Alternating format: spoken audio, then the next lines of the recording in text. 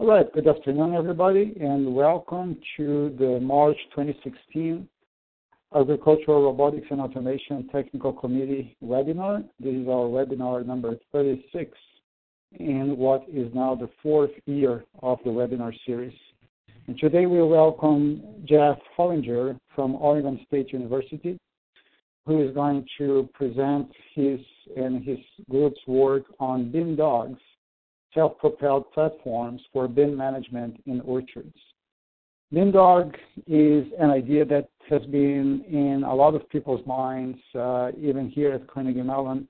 We've talked about bin dogs for a number of years based on input from actual growers, actual orchard owners who have to spend a lot of time and money placing bins in rows of orchards for the harvest. And not only the actual logistics of putting those bins in the rows is somewhat painful, perhaps even more painful is coming up with the right number at the right time. You put too many bins and you're wasting time. You put too few, and now workers, pickers, they don't have a bin to put their fruit in. And both of these have economic impact on the life of an orchard. And these growers would love to have, this is what we heard when we were working with agricultural robotics at CMU, these farmers and growers would love to have bins that are self-propelled, that you could simply tell them, you go in this row and you go in that row, and they would coordinate amongst themselves and, in fact, find the right places and the right rows to be at the right time according to what's being harvested in each row in each day. And Geoff is one of the people who is going to make that a reality. He is developing, in fact, these bin dogs, and we're going to see some very cool videos today of how that is coming along. Geoff, more than just, quote unquote, just a professor at Oregon State, he's a friend. He is a graduate from the Carnegie Mellon Robotics Institute. He is very well regarded here at Carnegie Mellon as having been one of the smartest, most successful Ph.D. students in the Field Robotics Center, working with Professor Sanjeev Singh. And after getting his master's and Ph.D. at CMU, Geoff spent some time at USC working with underwater robotics. But truly his forte and what he is known for, at least to us, is that Geoff is an expert in multi-robot coordination. And again, bin dogs is not only about the wheels and motors that move those bins, but especially about how to coordinate among hundreds of bins in a farm to go to the right place at the right time. So Geoff, after finishing his postdoc at USC, got a professorship position at Oregon State, and where he's now developing a variety of robotic systems that are related to distributed coordination, learning in various domains, aerial, marine, and ground robotics. So Geoff, with that, let me pass the presentation rights to you.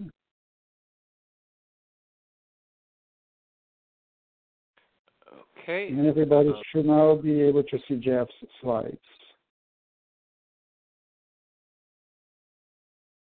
We are good on my side here. I'm just going to ask everybody to, again, please mute your phone or mic. I'm going to mute my phone now. And Geoff, thank you again for presenting today. Okay, great. Well, thank you, Marcel. You made me blush a little bit with that introduction, but very, very happy to be here and very excited about the invitation to give this webinar and speak to this group. So this is a National Robotics Initiative project that I'm going to be talking about today, which was funded by the USDA part of the National Robotics Initiative. And I'm one of the 3 PIs on this project. Chin Zhang is the lead PI from WSU Center for Precision Agricultural Systems, and Matt Taylor at Washington State University is also on the project. So this is a Pacific Northwest collaboration where my group at Oregon State University is also collaborating with the Washington State folks to try to develop this technology. And so As Marcel already mentioned, what I'm going to be talking about is this bin dog idea, which is a self-propelled platform for bin management in orchards. So what does that mean? Well, the motivation for what we're doing here, there we go, is apple harvest in Prosser, Washington. And so this is where we're developing the platform at the CPAS Center there. And so just to put what Marcel introduced in pictures, we have these rows in these orchards where there are a number of apple trees. And what we want to be able to do is we want to be able to manage the bins that the workers put the apples in. And so here you see sort of the traditional approach to doing this, where there's a gentleman in a tractor vehicle that is carrying this bin around. And so a number of folks go and drive these tractors around and place the bins, and then also pick those bins up when they're full. And so there's a picture of a bin in the middle of the lane. And so during harvest time, the pickers will take the apples and put them in the bins. And as the bins get full, what needs to happen is those tractor needs to come along and pick them up. Now, and then eventually take them back to the depositing station where they're then processed. Now, the issue with this is that this is not really a very efficient process. There's no way to optimize this process. Like Marcel was saying, if you put down too many bins, then you can run into situations where there are places without bins and other places have too many bins. If you don't put down enough bins, then the workers have to wait in order to continue picking. So you can lead to some fairly substantial inefficiencies here if you're not doing the bin management correctly. And so the motivation behind this bin dog idea is that let's roboticize this, let's automate this, because harvest is very labor intensive. It's dependent on seasonal labor, as the folks on the phone, I imagine all of you know, and these labor costs are increasing dramatically. So the preliminary studies here were that there's actually the potential for up to a 50% productivity increase by using automation in this domain. And the reason that this number came about is because it turns out that about 1/3 of the worker time is spent idle because either they have a full bin or they need to pick in areas where there's not a bin and walk back, and those kinds of things really detract from the harvest efficiency. So there's real potential here to improve the efficiency of harvest, which is then, of course, going to save the growers quite a bit of money. So the main goal here from a robotic perspective, and so here's one of these videos that Marcel was talking about. So what we want to do is we want to develop an intelligent bin managing system that is supported by a robotic or multiple robotic self-propelled fruit bin carriers. And so this is just an initial video of the bin dog platform. Let's play that again, turning into a lane. And so here you see this is a robotic vehicle that has four wheels. It's a gas-powered engine, and I'll talk more about the hardware as we move forward. But it's carrying along this bin sort of in the middle of the vehicle. It's not like a forklift design, so it is actually a fundamentally different hardware design than the kind of stuff that you see in the orchards today. And it allows us to do a number of really interesting things in terms of modifying the way that we do bin management.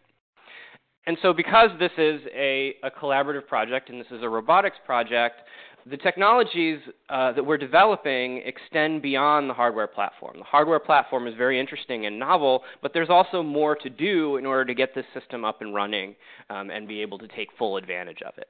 So the key technologies that we're developing are in mechanical design, so that's the platform design, but also in orchard navigation. How do we navigate in these lanes? How do we navigate in these headlands so that we can autonomously move through them and also interact with the growers in a situation where we don't want to cause any kind of danger to the growers or even add stress to the pickers situation. So what we're looking at is we're looking at in-orchard navigation. We're also looking at multi-agent coordination because we want to have more than one of these bin management robots. If we have very large orchards with potentially hundreds of rows, then one bin manager is not going to be enough. And so we want to think about how do we coordinate multiple vehicles, how do we optimize these vehicles so that we can improve the efficiency of the harvest. Also looking at human-robot interaction, as I mentioned, how do these vehicles interact with the pickers? Is there something that we can learn about different groups of pickers to try to figure out how to improve this optimization? So again, getting into how Apple bin management is done currently. So here's the current forklift model, just to give you a bit more information about that. So the first step is the tractor will drive into a lane and place an empty bin in that lane. And then once that bin is full, it needs to drive out of that lane because of the forklift model. It has to drive out basically the same way that it came in. Can't go over the bin. And then once that bin, it'll perhaps place some additional bins. And once a bin is full, it will come and pick that bin up and then take it back to the depot station. And so the kind of tasks that we need to automate here with the traditional forklift tractor, we have empty bin loading, where they're at the depository and want to take some bins out into the field. Half full bin repositioning, which is an interesting one, whether we should take bins that are not full and move them to other places because maybe we've picked all of the apples at that point. And then also full bin transportation. Once the bins are full, we want to be able to take them back to the repository. So how do we do this with the bin dog autonomous vehicle? Well, what we did was we designed actually sort of a fundamentally different way of doing this.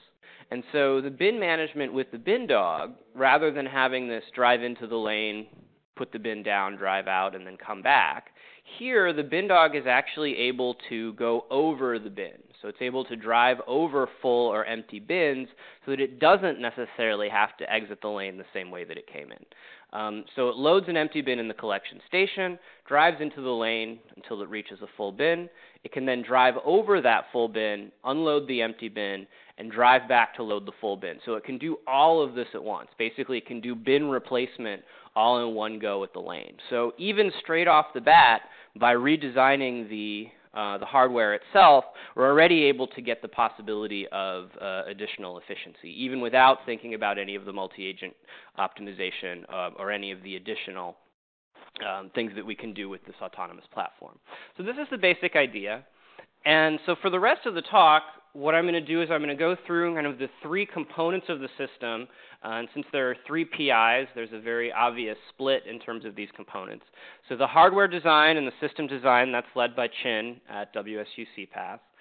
In-orchard navigation is led by Matt Taylor at the Washington State main campus. And then my group is focusing on the multi-agent optimization. And again, this is a highly collaborative project. So of course, we have crossover between these different areas. So with that, what I'm going to do for the rest of the webinar is basically go through each of these three different sub-areas of the bin dog and give you guys an idea of what we've developed here and what we need to move forward with in the future. So here's the hardware platform under a bit more of the microscope. We have passive suspension and a front axle pivot structure. One of particularly interesting thing is that we have a four-wheel independent steering system. And so I'll talk more about that in future slides. But the idea there is that the wheels can actually move independently. So we can do Ackerman steering. We can do four-wheel coordinated steering. The vehicle can spin in place. And what that allows us to do is it allows us to operate the vehicle in some fairly close quarters. So if you're in a lane, you have a human that you need to avoid, or you have a tight headland environment where you need to operate, you can do that more efficiently with this four-wheel independent steering system. This is a gas engine-powered vehicle, and it has a hydraulic system for the bin lifting component, and I'll talk more about that.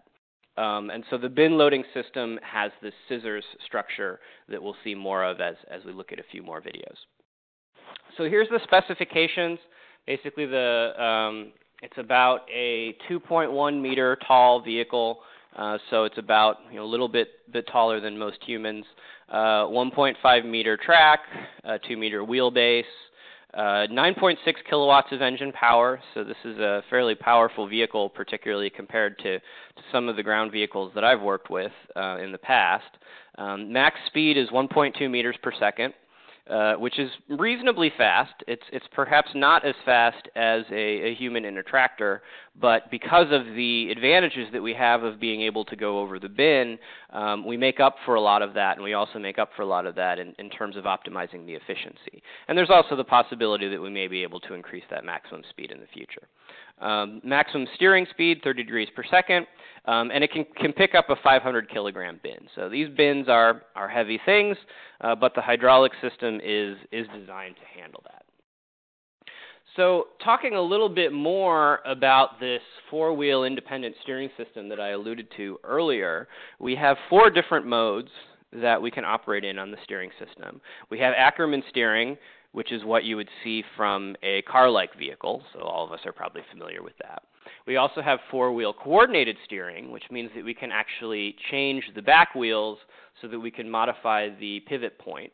I'll show you a picture of that in the next slide. Crab steering, where we can actually put the wheels in different configurations, and that allows us to move almost omnidirectionally with the vehicle if we need to do so in very tight quarters. And then the spin configuration, where the vehicle can spin in place and potentially reposition itself if it's in a situation that it's not able to get out of with the other steering modes. So one interesting thing here that we've really only scratched the surface on is how do you combine these steering modes intelligently in the navigation system so that you maximize your navigation efficiency, and that's something that we're looking at. So just another visualization of these steering modes for the independent steering system. With the coordinated steering, you can see that you can position those wheels such that they pivot along that eye point there that is, I don't know if you can see my cursor, but right along basically to the right of the vehicle. With the spinning, obviously you can pivot around the center of the vehicle. Ackerman steering pivots around that point that is perpendicular to the back wheels. And then with crab steering, you can really move in a number of different directions if you so desire.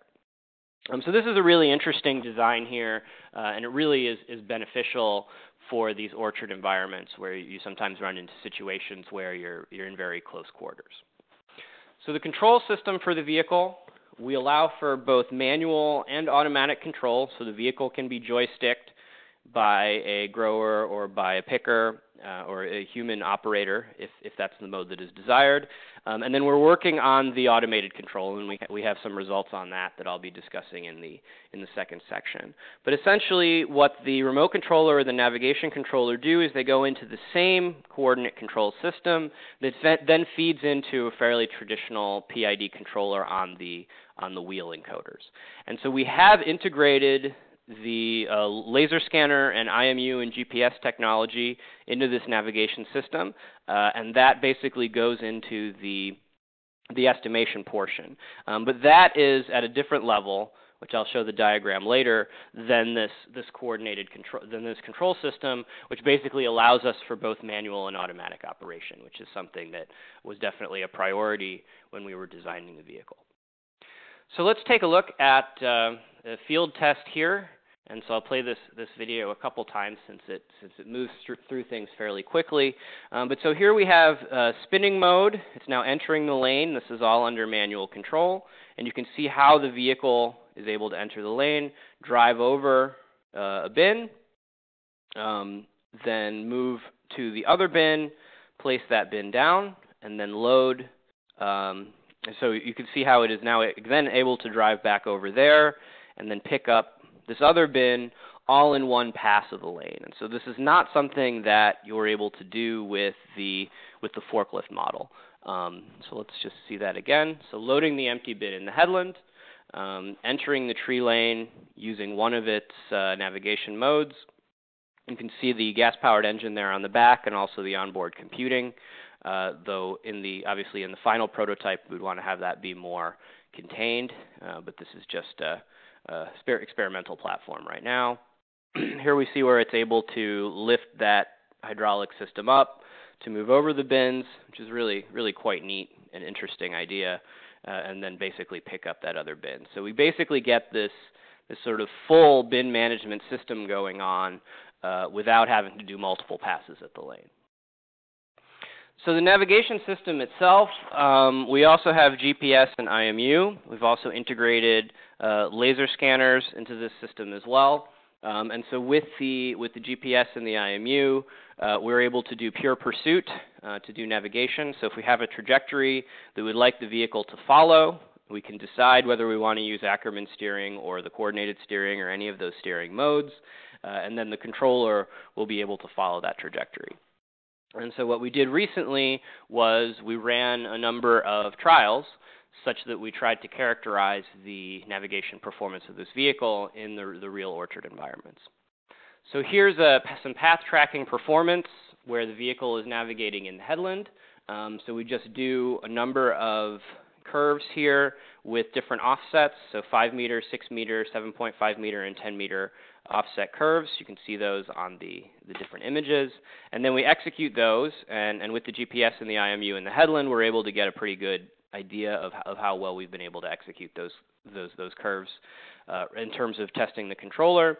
And what we see is that we get our offsets with the Ackermann steering for the tight curves about 0.4 meters, and then a little bit lower for the larger curves. Then with the coordinated steering, we're actually able to get lower values.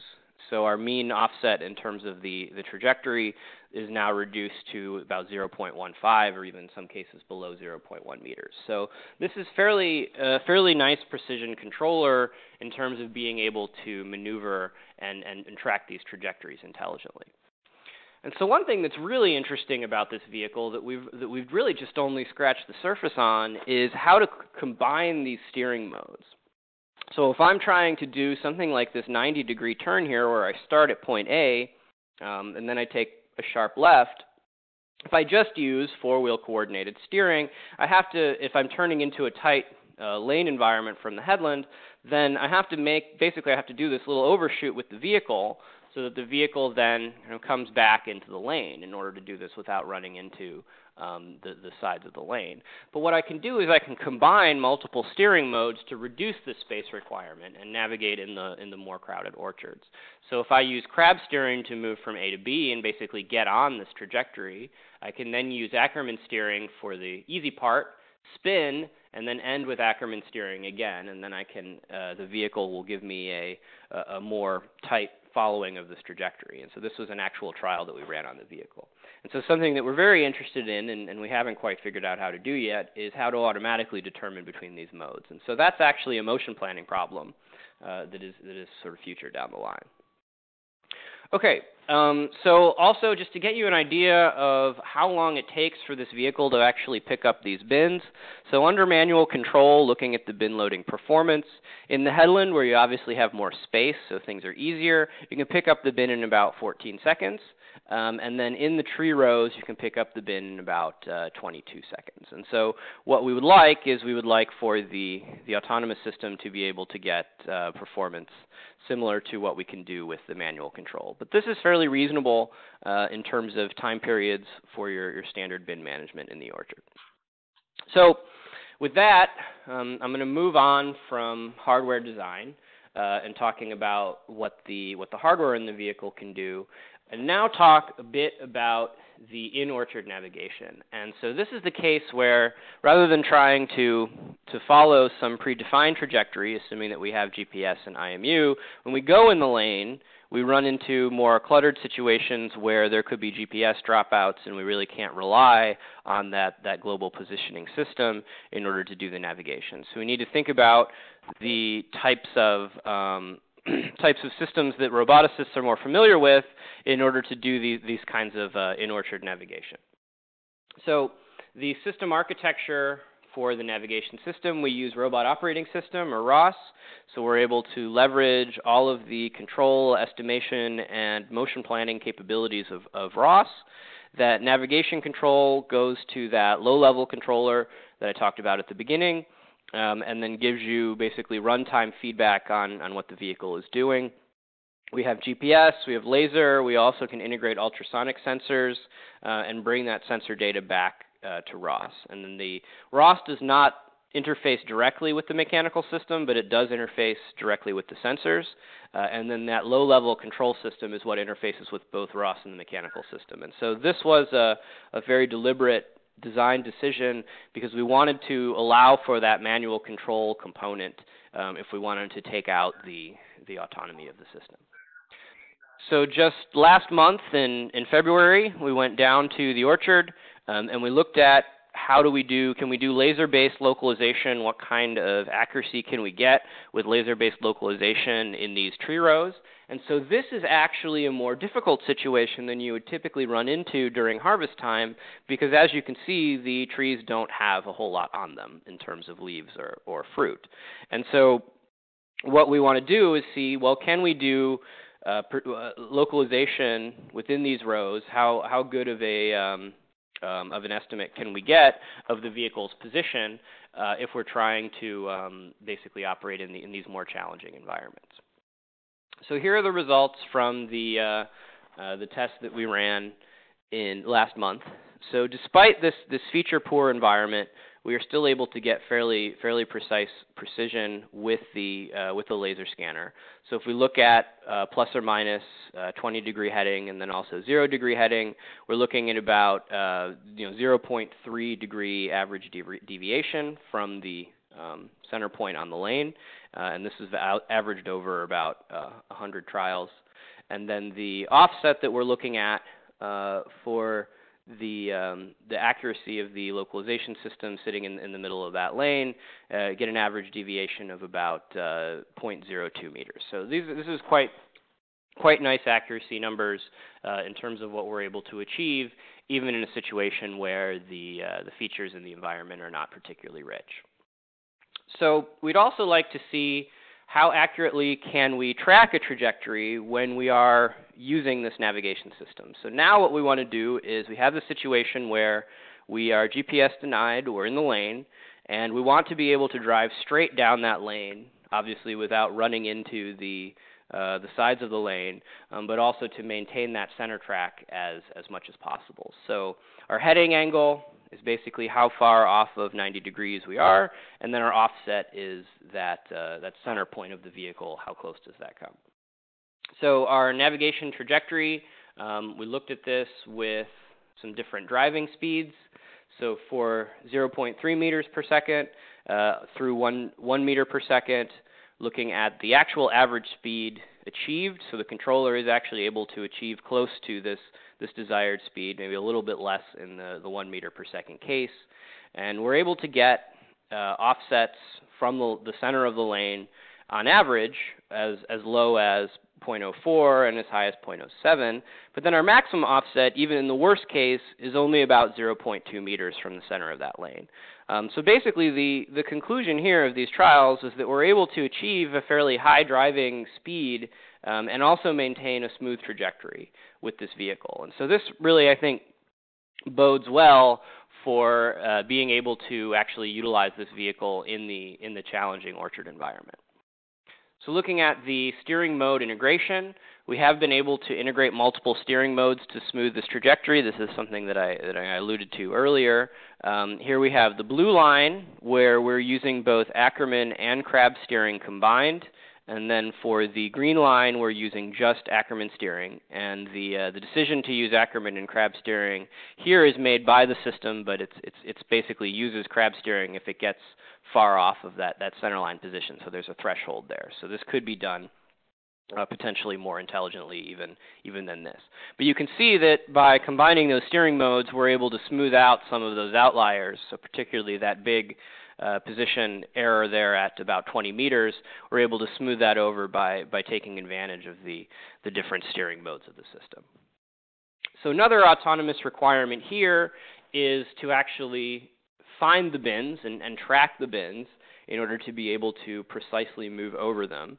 And so in order to do this, we need to be able to do bin tracking to about 0.1 meters. That's about the tolerance that the vehicle has in terms of whether or not it can kind of bounce that bin around to the point where it'll get on the hydraulic component. And so our initial trials showed that we could just use fairly simple techniques like Huff transforms because the bin comes out very nicely in the laser scanner as a line in the middle of the orchard that is perpendicular from the lane. So using fairly simple computer vision techniques, we're actually able to get that level of precision that we need.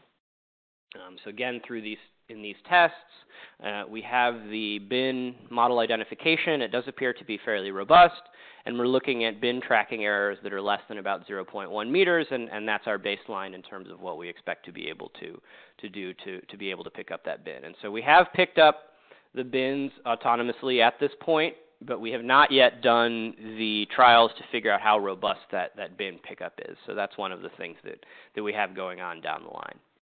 I should mention that we've completed about a year and a half of this project, so we're about halfway through the 3-year National Robotics Initiative project.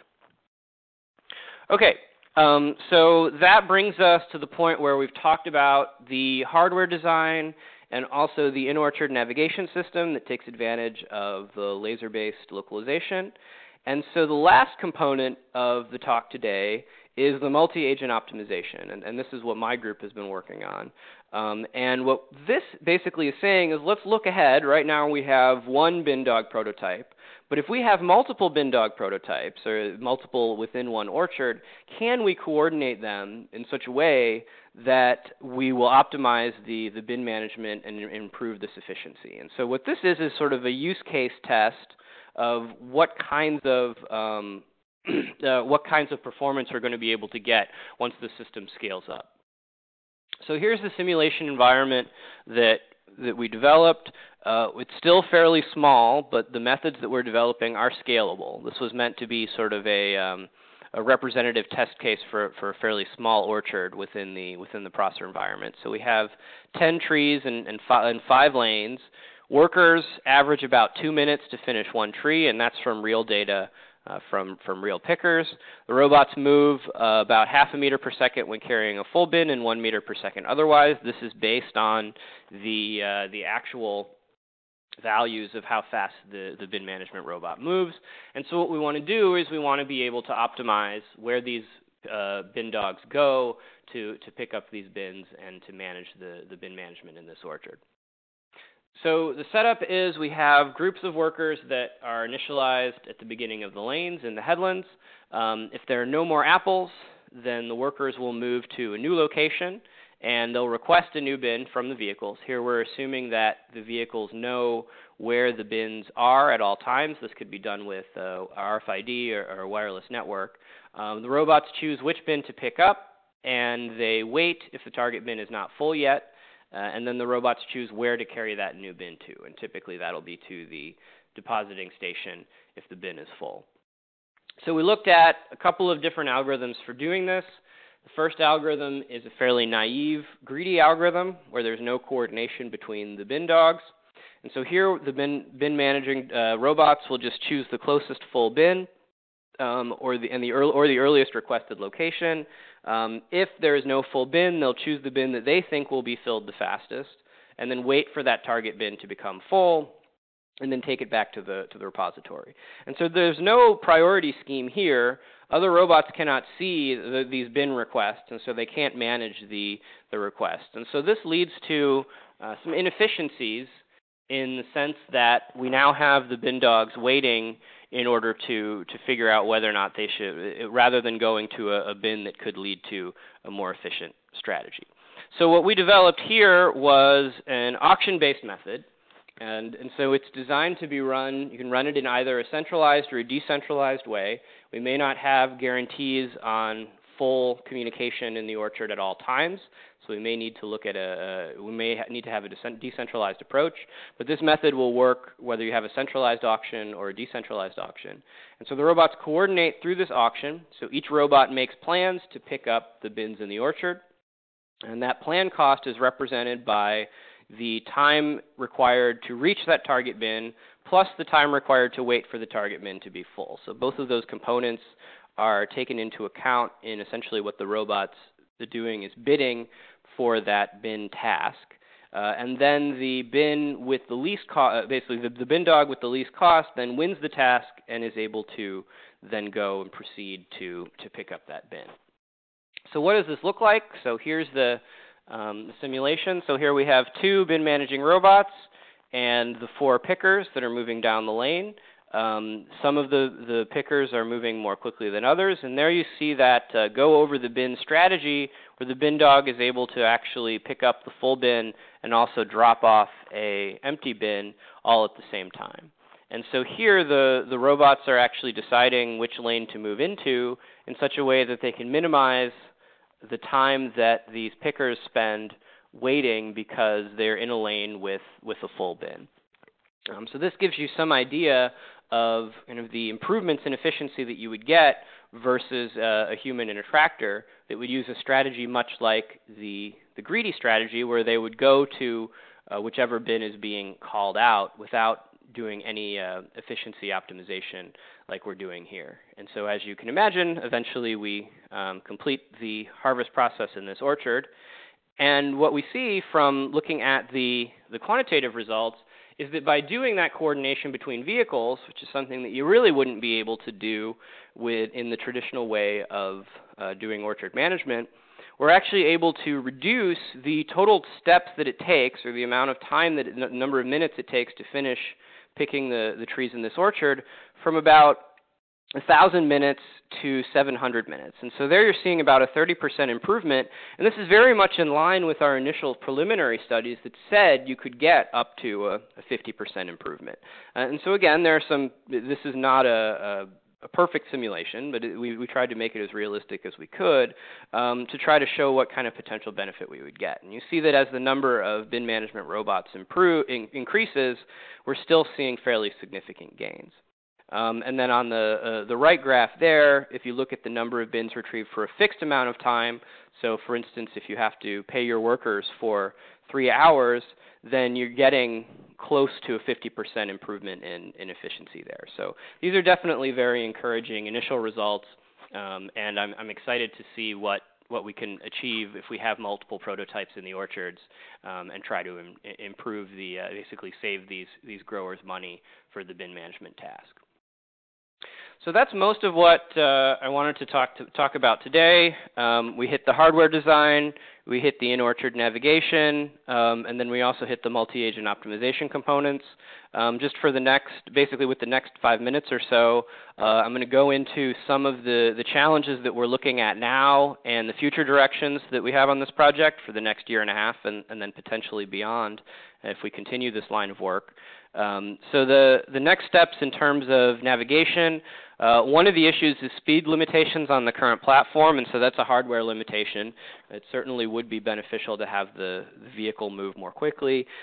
This ties right into the safe operation with humans. If we have these fast-moving autonomous vehicles moving with the pickers, this could potentially lead to injuries and hazardous situations. So all of the issues that folks are looking at in robotics in terms of robots operating in human workspaces, this really comes into play here as well, which was part of the tie into the National Robotics Initiative. Here was that idea of safe operation with humans. Low-level control of the steering modes, or automatic control of those steering modes, trying to decide which steering mode to use to try to improve that efficiency. And then also the idea of how does the perception change across seasons. So if you're doing harvest time, really this system is designed for harvest time, but if you need to navigate in the orchard in non-harvest time, are there differences that you have to make for the navigation system? Can you use the same techniques depending on how the lanes look like? And so what that can help us move towards is sort of more robust navigation systems for different kinds of environments. On the multi-agent optimization end, we can think about a few different extensions there. So the idea of moving semi-full bins to optimize performance, that's not something that our current approach does. Now we tried doing that, and what we found is that we weren't really able to get very substantial gains in efficiency by moving those semi-full bins.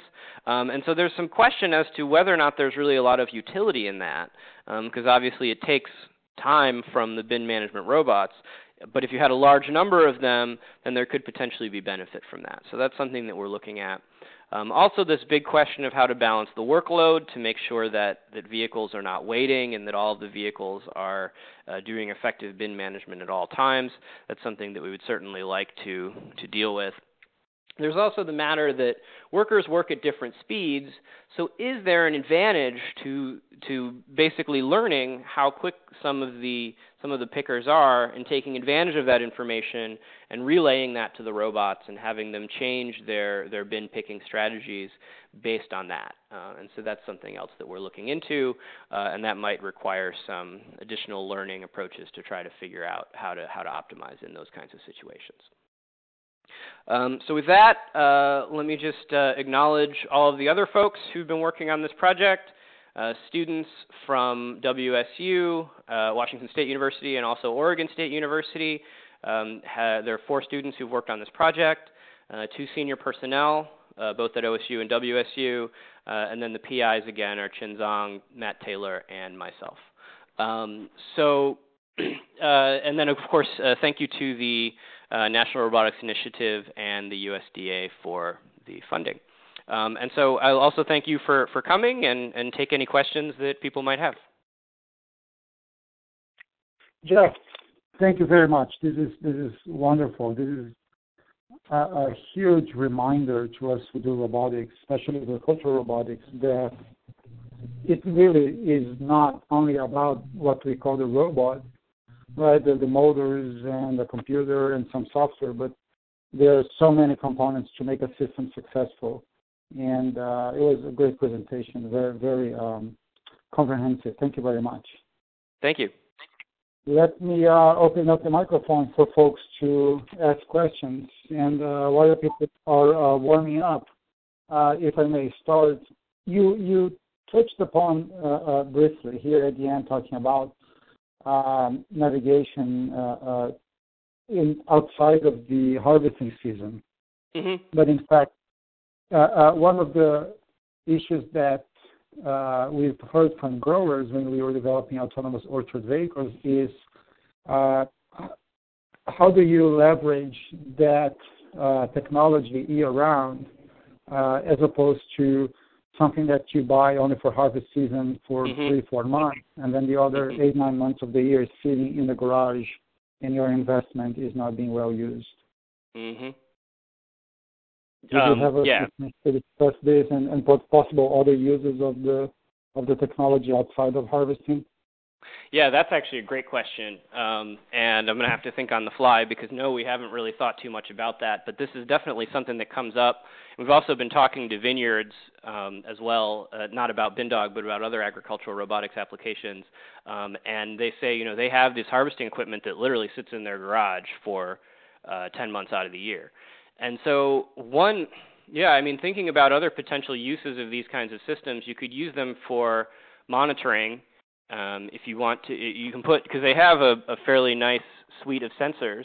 So if you wanted to go around and get an idea of what the water levels on the orchard were, or any other of those quantities of interest, you could have a surveillance robot going around and doing that. And with the autonomous navigation capabilities, you could then try to optimize that survey or that surveillance. That would be another possibility. I don't know how useful that would be, but in some cases it seems like that information might be something that they'd want to know. Absolutely. Anything that you can find that can reuse that machine throughout the year will certainly go a long way to making the economic case for the machine more reasonable. Yeah, absolutely. And that's always tricky with these kinds of things is whether or not it is actually going to be economically feasible to do this. Mm-hmm. We have a question from Carrick at the University of Nebraska-Lincoln.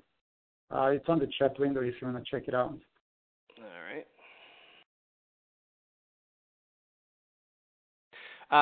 So surprises in the first field tests. Actually, honestly, the surprise in the first field test was that it worked better than we expected.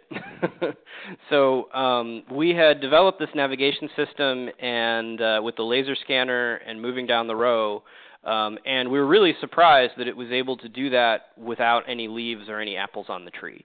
And so just the bare trees was sufficient to actually be able to do a fairly precise localization. So that was one very pleasant surprise.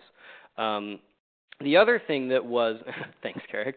One other thing that was interesting there was that it was not there's actually there's a higher level motion planning problem involved here too, because it's not just that we want to turn into the headland, but we actually want to do that in a way that we can sort of minimize that arc and minimize that overshoot, and also do it in such a way that the vehicle doesn't surprise the pickers, because some of those movements that you could potentially make, you don't want them to be surprising, and you don't want people to be intimidated by the robot or be unhappy to be in the same space with the robot. So that was another thing that we noticed, was that we really have to be careful in terms of making these movements such that the humans are not surprised by them.